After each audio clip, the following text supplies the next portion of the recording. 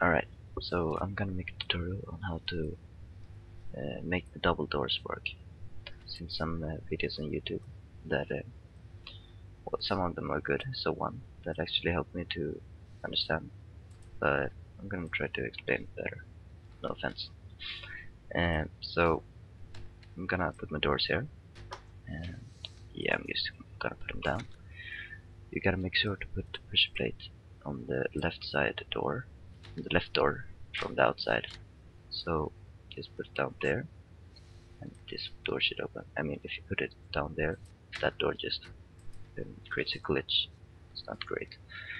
So I'm gonna remove now, because what you do that is to dig down too, and then you remove the right door block under. You put the redstone there, since it's under the pressure plate, and you put a redstone torch there, because it's gonna, if you push that pressure plate, it's gonna go to that torch, and that door is gonna open. So I'm just gonna jump up and remove those blocks and fill this up.